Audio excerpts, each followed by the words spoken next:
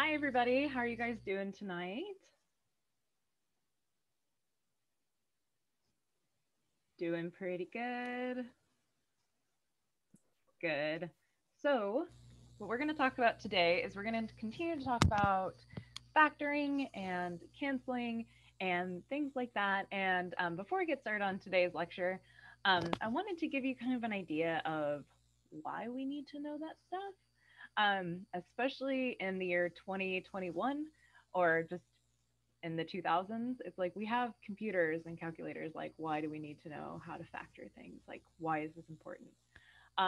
So just like before, I'm going to lecture for about the first 45 minutes to an hour, depending on where I get. And then the last 2 hours of class is just going to be work time. So just time for you guys to ask questions, get some help, work on Alex, things like that. Also, just a heads up, your next exam isn't going to be until July 28th. So between now and then, you guys should just have some knowledge checks, which remember you have to do, but they're not graded. Okay, so sounds good? Yeah. Hugo, I don't know where you are, but I want to be there. Like just the wood behind you makes it look like you're in a cabin, and I'm a little bit jealous. It's just a guest room in my house I'm staying in right now because my room's not finished. Oh, okay. I'm going to pretend like you're in a cabin, and I'm going to continue Okay, to be jealous. Okay. nice. Sounds good. All right. So, the first thing is why do we need to know about factoring? Like, who cares? So when you guys move from this class into the next math class, which could be Math 146, which is statistics, could be college algebra, which is 141. One of the things you guys are going to be interested in is graphing. Now, sometimes when you graph something using a computer, if you're zoomed too far in or zoomed too far out, you're not going to get enough information. So you might see something and it might look like this, and you're like, oh, cool, it's just a straight line. But if you know where all the interesting stuff is supposed to happen and you zoom out appropriately, maybe you'll get something that looks like this, which is a much more interesting story than just a straight line, and you see a lot more interesting things happening. Now, what we're going to be talking about in this chapter is we're going to be talking about something called rationals. So that's where you have one thing divided by another thing. Now, the cool thing about rationals is it usually tells you about the rate at which something is happening, right? So, can you guys think of anything that might start off kind of small and then blow way up, or something that gets big proportionally? Maybe COVID cases. You guys remember that? You still remembering that? Right. So, with COVID cases, something we might be interested in is how quickly are these cases happening per, say, the size of a population. And that would be using rational equations. And that would look something like this. Okay. Now notice that COVID cases started to go up like really, really fast and they evened out. Okay. Now, just for fun, can anybody tell me why it didn't just continue to increase? Like, why did the COVID cases, or really any disease cases, even out like that? Vaccines. Vaccines. Good. So, not as many people are going to get sick because they're vaccines. Anything else? There could be several different cases for that because one, there could be people who had the virus but overcame it and um, had P bodies built up inside their bodies. I hope you guys know what that is, so I'm not going too technical. But that could happen. People could actually be staying in their homes, like the government wanted us to, or I think I think cases like chickenpox, your parents would actually want you to go get it, so then you could actually not get it in the future and not be affected by it. So Right, very good, Brendan. So what Brendan said with his fancy T-body language is once you get a disease, your body builds up immunity to it. So then you're not as likely to get it again. It's not to say that you're guaranteed to not get it again, but you won't get it again. Something that also follows this behavior, which can be an example of another rational equation, is gossip. You guys know what gossip is? When you talk about somebody, right?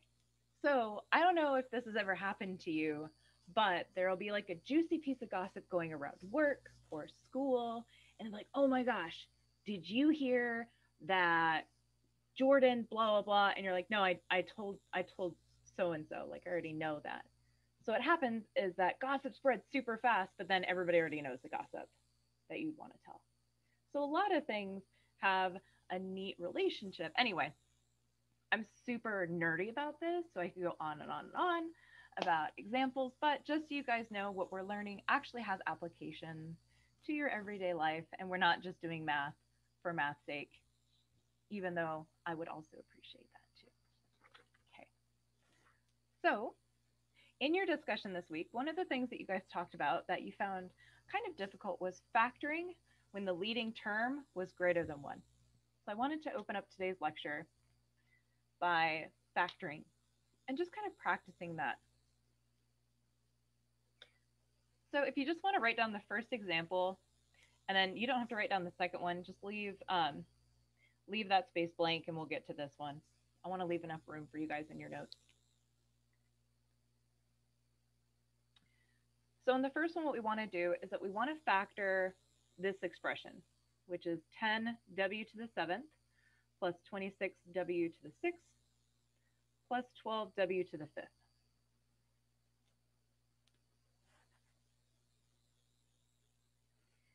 Now, right off the bat, it might look a little complicated because it's not a nice quadratic. That means that we have something that's to a power bigger than 2, like we have w to the 5th, w to the 6th, and w to the 7th. But maybe there's something nice we can do. Maybe we can factor out a greatest common factor. So the first thing that I notice is that 10, 26, and 12 are all even numbers, which means I can factor out a 2 and factor out a dose. The other thing I notice is that all of my terms have a w. So what I'm going to do is I'm going to factor out the biggest w I can from all these, which is w to the 5th.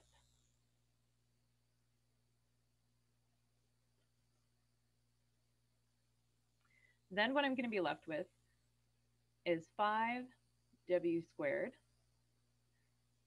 plus 13w plus 6.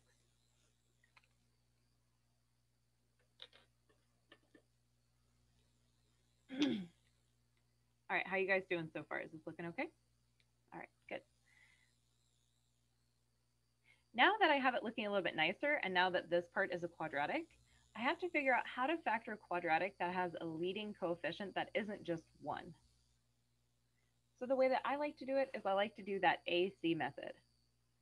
So I'm going to take that first and the last coefficient, I'm going to multiply them together.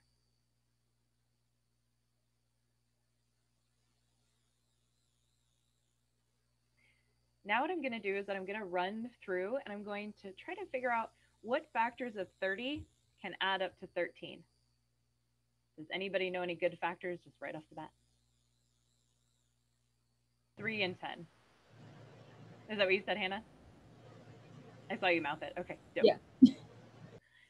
So that could be 3 and 10, which is great because that adds up to 13.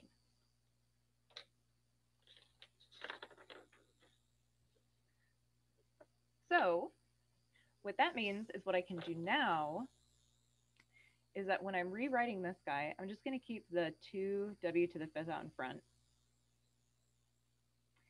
is that I can rewrite 13w as 3w plus 10w. Now here's a question you guys asked last time. Does the order matter? Does it matter where I put the 3 and does it matter where I put the 10? And the answer is you want to try to put the 3 and the 10 with numbers that you think they have a common factor with.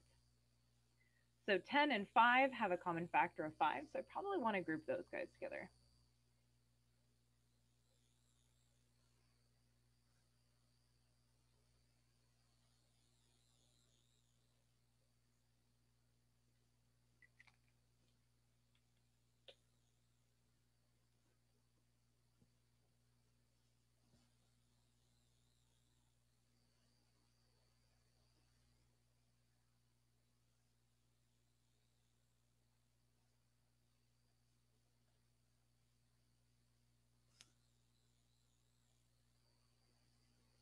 All right, now what I want to do is that I want to pull out the greatest common factor for each of these pieces. So I broke it up into two pieces and I want to pull out the greatest common factor.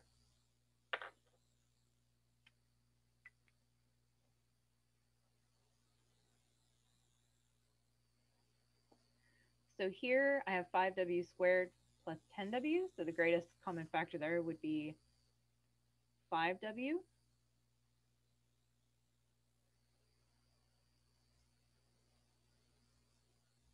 Here the greatest factor would be 3. So I'll pull a 3 out of this guy.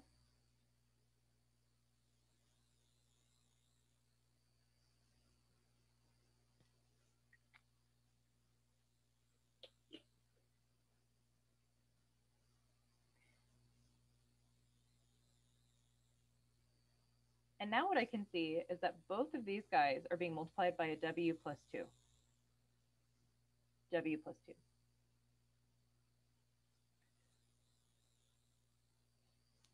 So what I can do is I can take that w plus 2 and I can go ahead and factor that out, and then I should be done.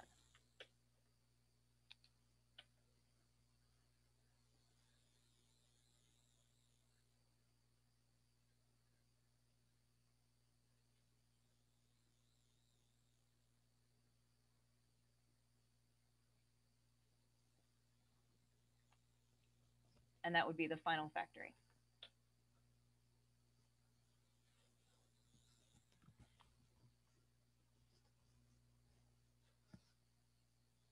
All right, before we move on to the next example, I just want to pause here for a second and see if you guys have any questions on that. Hugo. So you factored out the w plus 2. That wouldn't that mean both of them go away? So it would just be the 2w to the 5th times 5w plus 3. No, so since we're factoring it out, it doesn't disappear. So that would be true if we were dividing both sides, but since we don't have another side, it doesn't go anywhere. You see what I mean? Yeah. By the way, Hannah French, you remember when we met the other day and you were trying to find that one problem and you couldn't find it? I found it. Oh, yeah? Yeah, it's in the lecture notes. So I just wanted you to know. Oh, cool. Awesome. Thank you. Yeah, you're welcome. Sorry to call you out in the middle of lecture, but I was just too excited. Okay. All right, great. Do you guys feel like it would be worth your time to try to factor one of these on your own and see how you do? Yes. Okay, good. Okay, so the one that I'm going to have you guys factor on your own is I'm just going to give you like a couple of minutes. Try to factor this one on your own. And when you're done, if you could put up a thumbs up emoji or just wave at me, that would be totally cool. Okay, so get messy, make mistakes.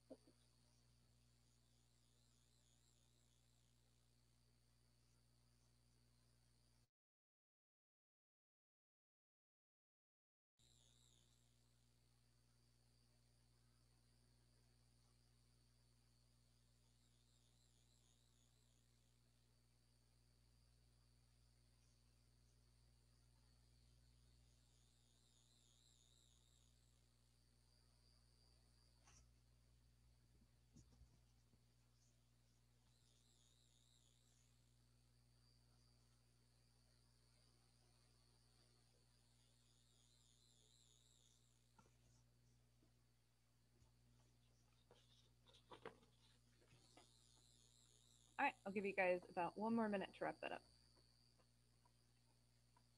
And don't sweat it if you're not done.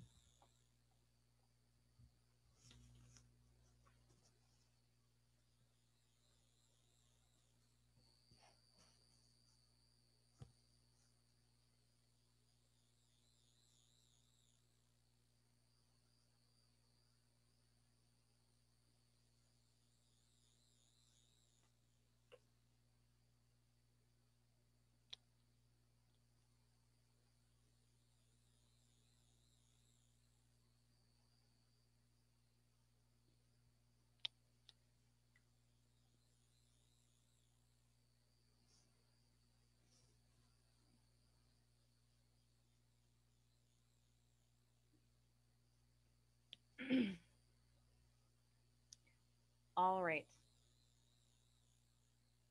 So, how many of you made it this far?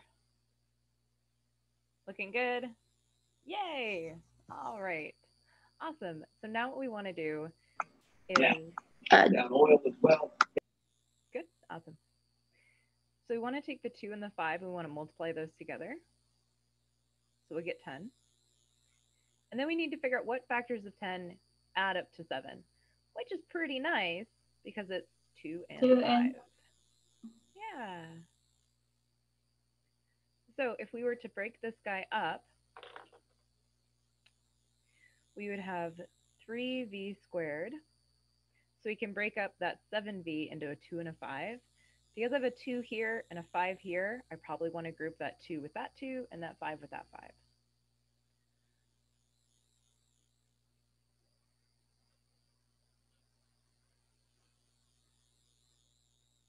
So I took that 7v and I split up into a 2 and a 5. Now I can factor each of those pieces individually, and hopefully a nice common factor falls out that I can pull out of there. So these both share a 2v, which when I factor that out, on this piece, I'm just going to be left with a v. On this piece, I'm just going to be left with a 1.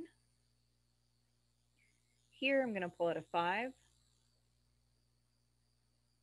So I'll just be left with a v on this part and a 1 on this part.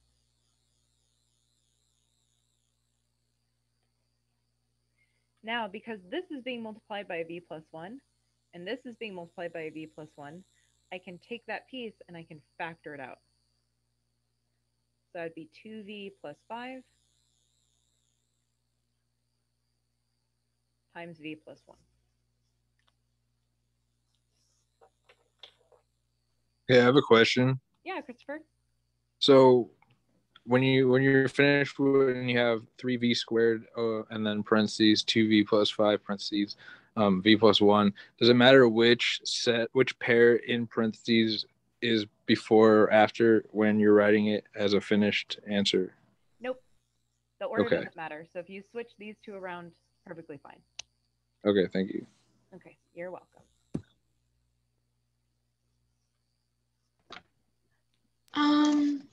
I am very confused.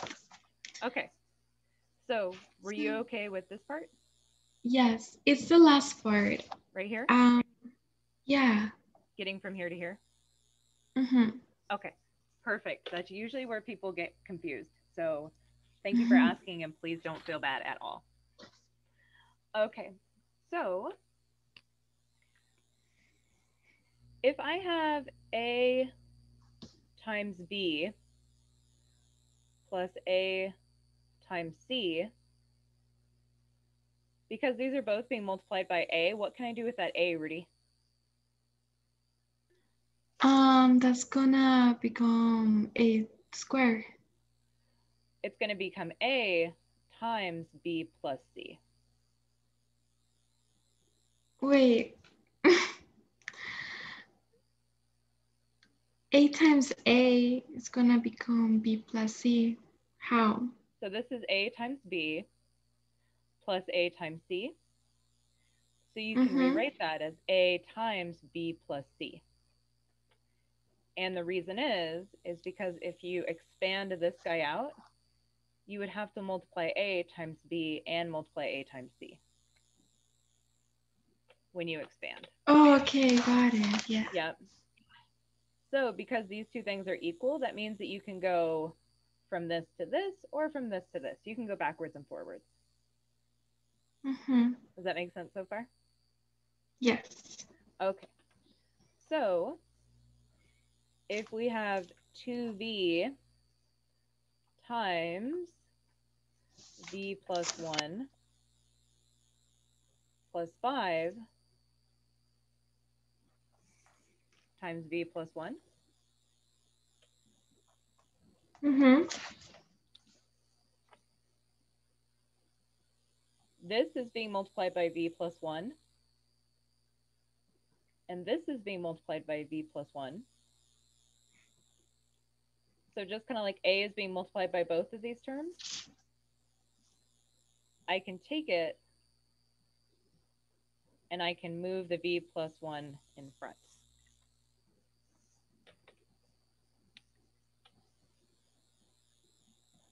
I can say, oh, okay.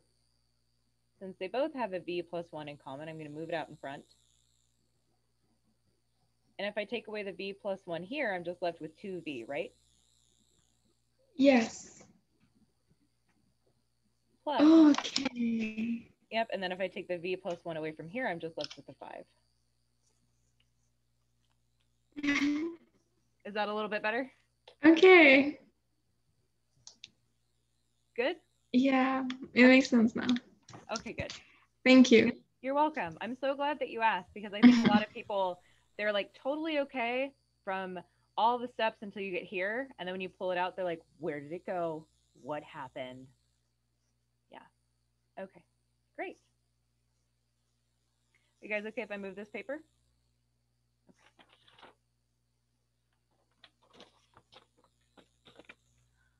All right, so we're going to do a little bit more factoring now.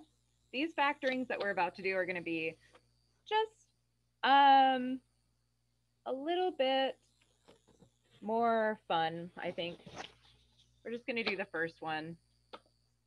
I don't want to spend too much time because I have other things that I'd like to get to today. But remember, if you have any questions, you can always ask during the last 2 hours of class.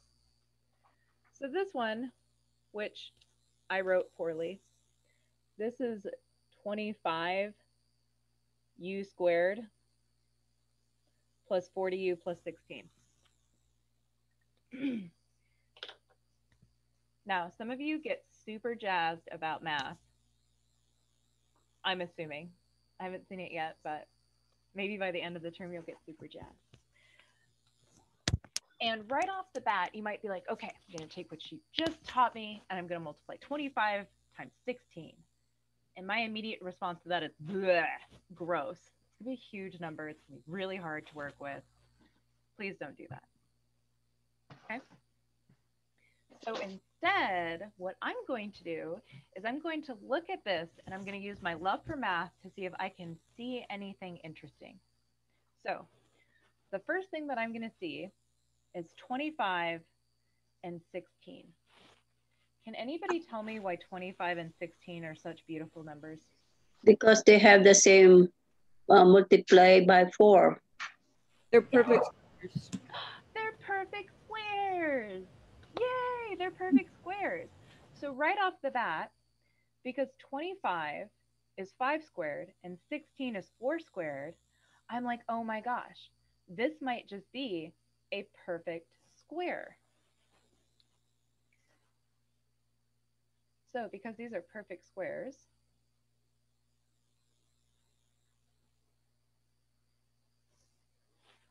I'm just going to guess that this is a perfect square, and then I'm going to check my answer and see if it's right. Now, I know in math, guessing and checking kind of feels like cheating because math is supposed to be super straightforward, but math is a science. And what you do is you start with a hypothesis and you test it out and you learn from it. So let's be scientists. Is anybody here familiar with Miss Frizzle? Yeah? Okay, that's my soul twin right there. All right. So I'm going to guess that this perfect square is 5u plus 4 squared. Do you guys see how I came to that guess right there? 5u and the 4. All right, so I want to see if that's my actual answer. So I'm going to expand this just to check my work and see if I actually do need to do all that gross multiplying or mess around with a quadratic equation.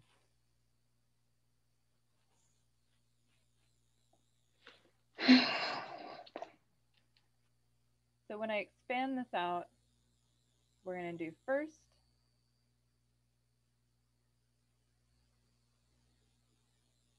outer,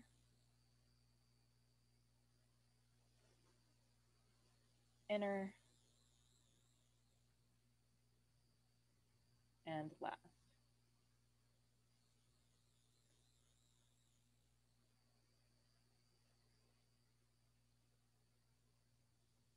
Which, if we clean it up a little bit, 20u and 20u, that's going to give me 40u's.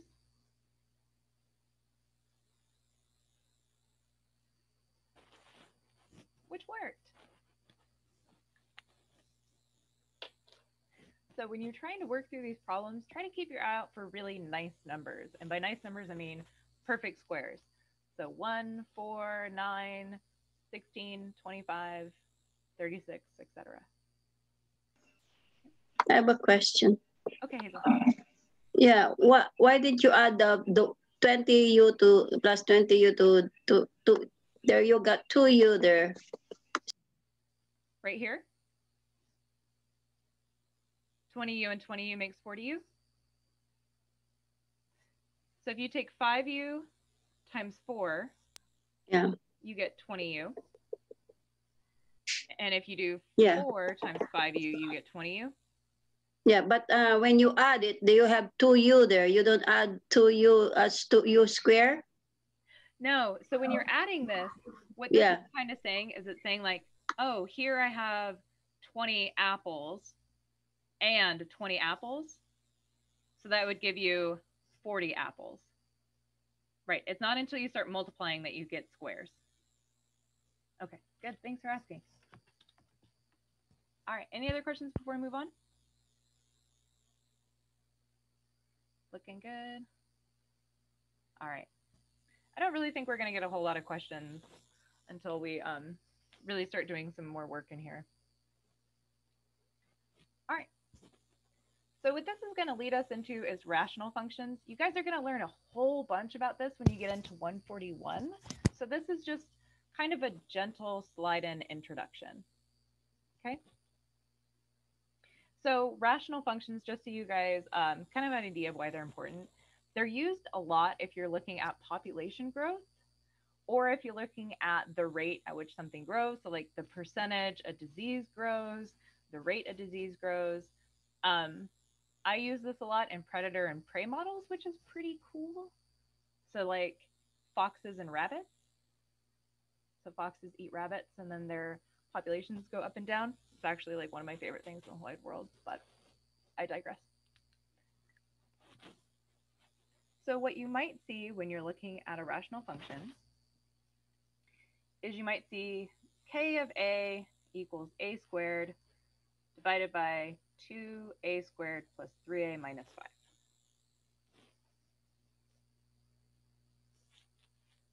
Okay, and this is a good review for evaluating functions. So let's say that we want to evaluate this function at -2. Okay, so if we want to evaluate this function at -2, what that means is that we just replace the a with a -2 on the left-hand side, so we need to do the same thing on the right-hand side.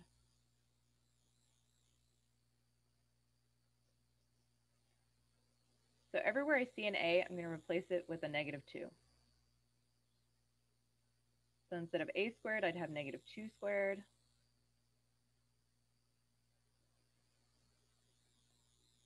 On the bottom, I'd have 2 times -2 squared. 3 times -2 minus 5. Now, in your discussion post that you guys had this week, a lot of you said that you really liked function notation, and especially once you got it down, you said it was a lot of fun, so that was really good to hear. So now that I've entered in that -2, I'm just going to simplify this a little bit. So negative 2 squared is going to give me 4. 2 times negative 2 squared, that'll give me 8. Now I'm a very guilty person when it comes to not watching my negatives, so I'm going to move real slow right here. 3 times negative 2 is going to give me negative 6. And negative 5. There we go. All right.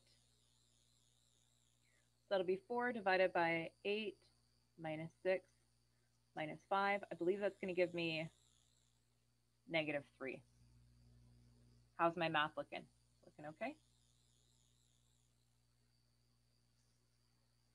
All right, nobody said anything, so I think it's good. All right. So that would be my answer right here. Wait, sorry. What did the negative 3, 8 minus 6 minus 5? Yeah. Oh, okay. Yeah. Sorry. No, it's okay. Sometimes you have to say it out loud. Yeah. Okay, good. All right, so the one thing that I want to point out that I saw a little bit when I was looking at the worksheet from last week is that once you get an answer here, you are done. You don't have to keep messing with this side. This side has already done its job, which is telling you, hey man, replace that A with a negative 2 on the right-hand side. Then you're gold. Okie doke. Okay. All right. The last thing that we're going to talk about when we're talking about rational functions is finding the domain. Now, the domain is actually a super big deal. And here's why. There are certain things you can't do in math. One of those certain things is that you're never, ever, ever, ever, ever allowed to divide by what? 0. Okay, good. Some of you are like, Kat. You're never allowed to divide by 0. Okay? So, if this was an equation for, say, a population or something, we wouldn't ever want the bottom to be 0, because what that means is that you would have a population explosion. And what happens after population gets too big? It nosedives and goes extinct. So we do not want that. Okay? So when we're finding the domain of a rational function, the key thing is we don't want the bottom to be 0.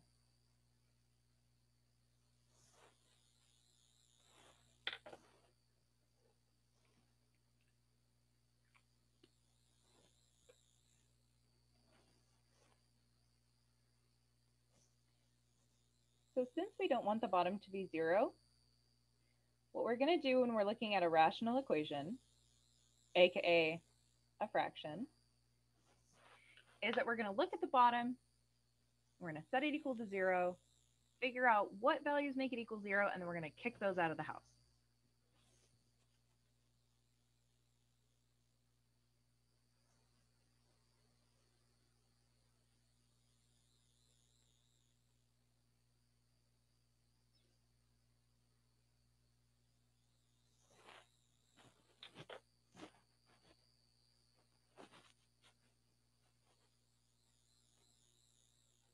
Now, when we're solving this for zeros, one of the easiest ways to solve quadratic equations for zeros is to factor it. So that's what we are going to use that last little lesson on, is that we're going to use that to factor this so that we can find the zeros so we don't accidentally plug those numbers in and create a black hole in space.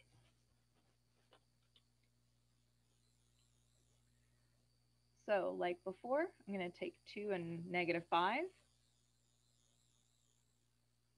That's going to give me negative 10. So I want to see what factors of negative 10 would give me a positive 3.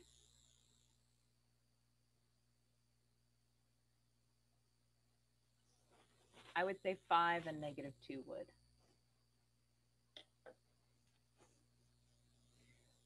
So I'm going to have that as 2a squared minus 2a plus 5a minus 5 equals 0. So remember, that tells me I can rewrite 3a as negative 2a plus 5a. Now I'm going to factor this out. So that'll be 2a times a minus 1 plus 5 times a minus 1 equals 0.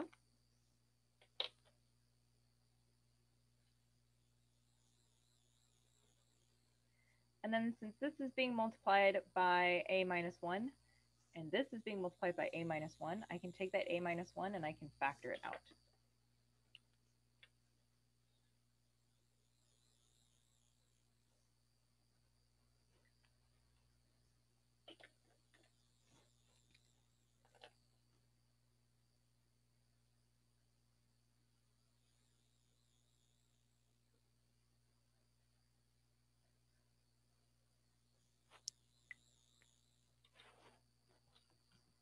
Going to pause here for a second because factoring is always such a pain in the butt, and I want to see if anybody has any questions. Nope, Hugo's good. Anybody else?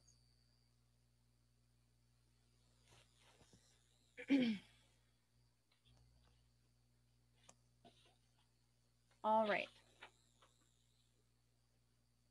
So what we want to figure out is what A's would I plug into this that would make it equal to 0? So really what I'm asking is, hey, what A value would make this piece 0 and what A value would make this piece 0? The reason is because what's anything times 0? 0. So A minus 1 is going to equal 0 when A equals 1. Not too bad.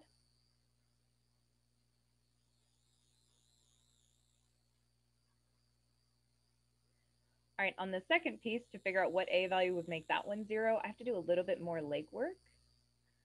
So I'm going to minus 5 from both sides.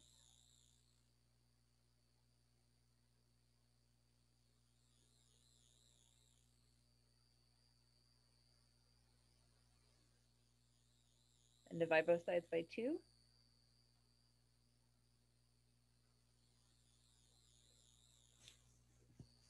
And I get A equals negative 5 halves.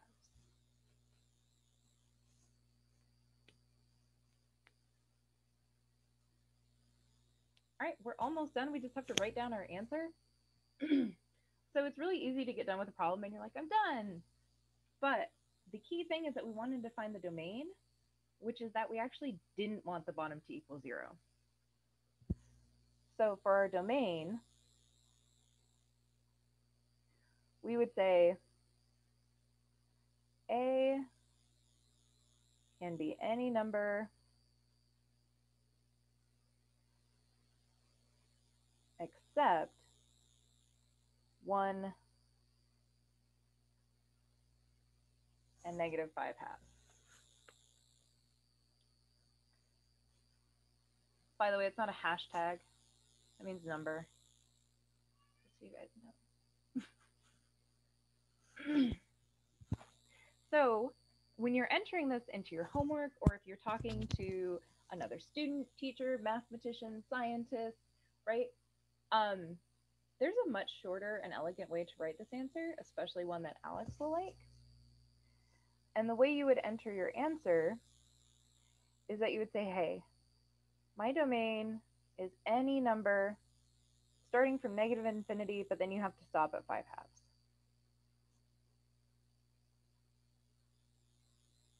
And then you can pick back up on the other side and you can keep going until you hit 1.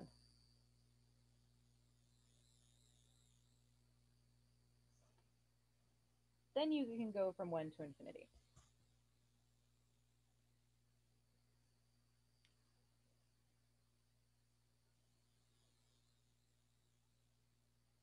Now, I don't mean to influence you guys with my personal preference, but I kind of hate this way of writing it.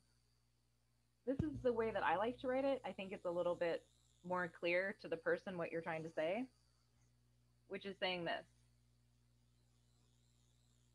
Hey, my algebro, A can be any number as long as A doesn't equal 1 or negative 5 halves. That's my favorite way of writing it.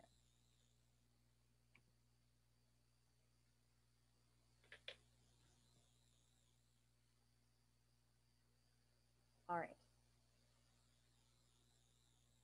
Any questions on that guy? Looking good. Okay.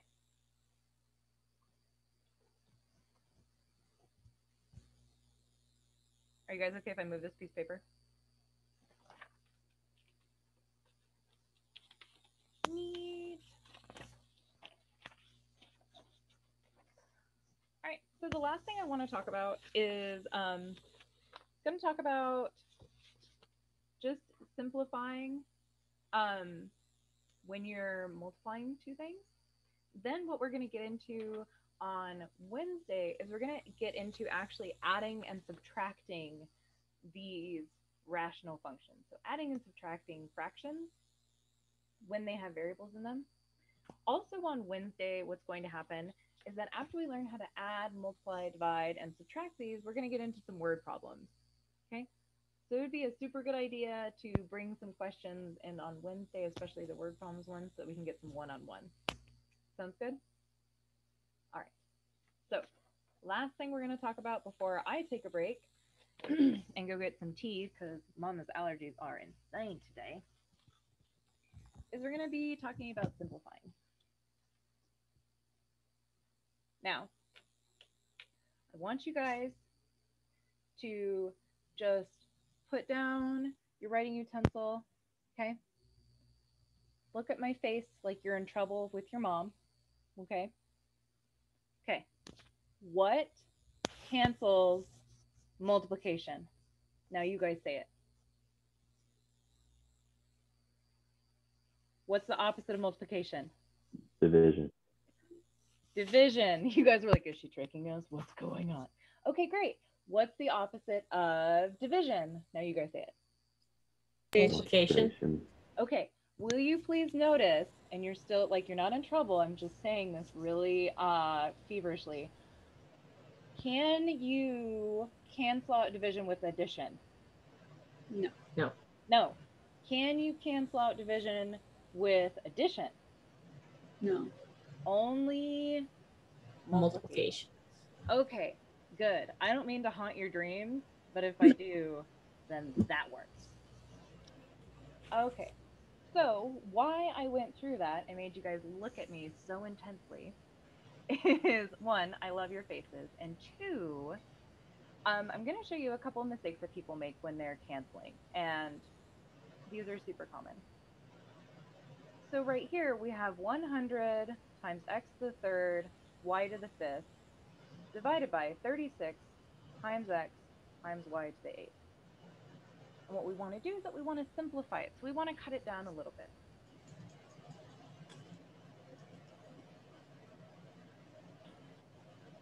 Now, the first thing that I'm going to do is I'm going to factor out that 100 and that 36 the best that I can. So let's see. I know that 100 is the same as 25 times 4.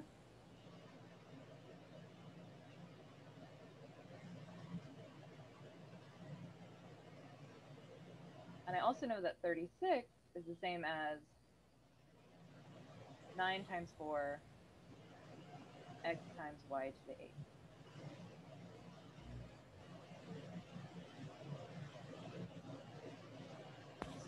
All right, now what I'm going to do is I'm going to look between the top and the bottom. I'm going to look if there's anything in common that are multiplying. So I can't cancel 25 and 9, but I can cancel the 4s out. So those are going to go away.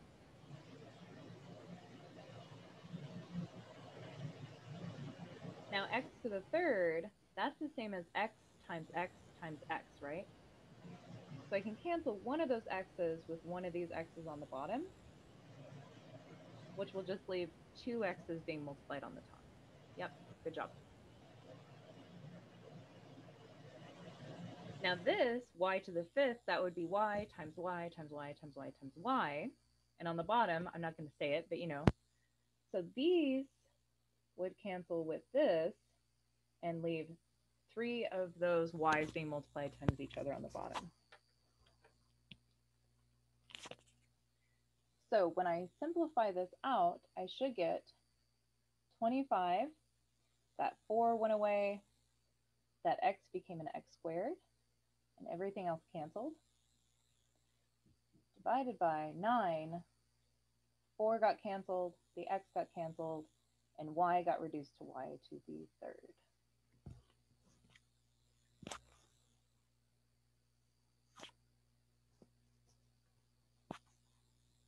All right. How did you guys feel about that? Did that feel okay? I have a question for you. If there is an addition on the numerator, then it can't be simplified, right? No. If it was just... I'm so happy that you asked. Rudy, you make my life so good. So, for example, something that I see a lot of is that people will have something like c plus 8 divided by 8. Okay? Now, can you cancel those 8s out? No. The reason you can't cancel these out is because the operator between these two is addition. And do you remember what I just said very seriously? That addition doesn't cancel across division? Right. The same thing is true if you have 8 over c minus 8, for example. Because these two are subtracting, you can't do that cancellation over the division sign. So you can't simplify them. Okay. But, and I'll just skip this one and we'll just go straight to this one since we're kind of already on that train of thought. Do you see how we have p plus 1 on the top and then we have p plus 1 to the second on the bottom? Because that's an entire term in itself and it has parentheses around it, that means that it's multiplying the other term. So you can cancel those guys out. But remember, you're not canceling just one of the additions, you're canceling the entire term out. So remember, you're not canceling the addition, you're canceling the entire thing in that multiplication parenthesis. Does that make sense? Feels clunky the way I'm saying it. Okay, thank you guys. And then this 2p minus 1, that's being multiplied. Again, multiplied times itself 4 times. And this 2p minus 1 is being multiplied twice. So this whole thing is going to cancel out. And this multiplication is only going to happen 2 times. So that would be 2p minus 1 divided by p plus 1. Again, if you see parentheses, even if there's addition and subtraction, you are okay to cancel across that.